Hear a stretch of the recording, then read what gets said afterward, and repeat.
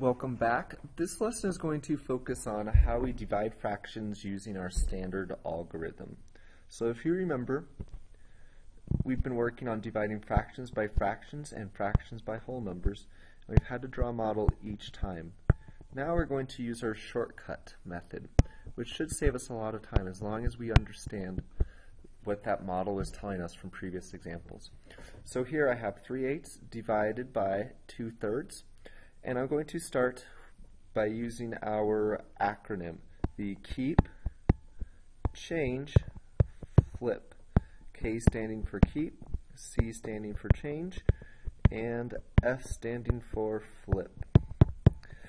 What we remember is there's three parts to this, part 1, part 2, part 3, and there's also three parts to our fraction, part 1, part 2, part 3.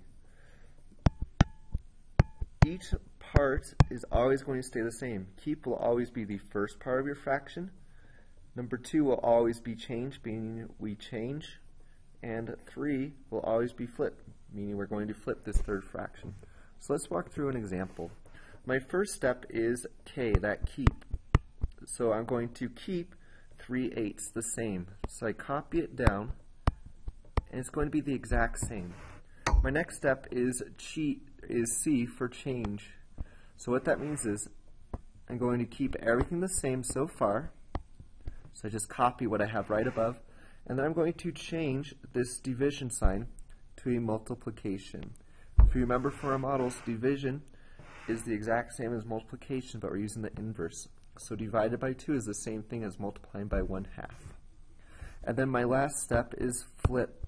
So the problem's still going to stay the same. I copy everything from above, 3/8 times, and now I'm going to flip, meaning I'm going to take the reciprocal. So my denominator becomes my numerator, and my numerator becomes my denominator.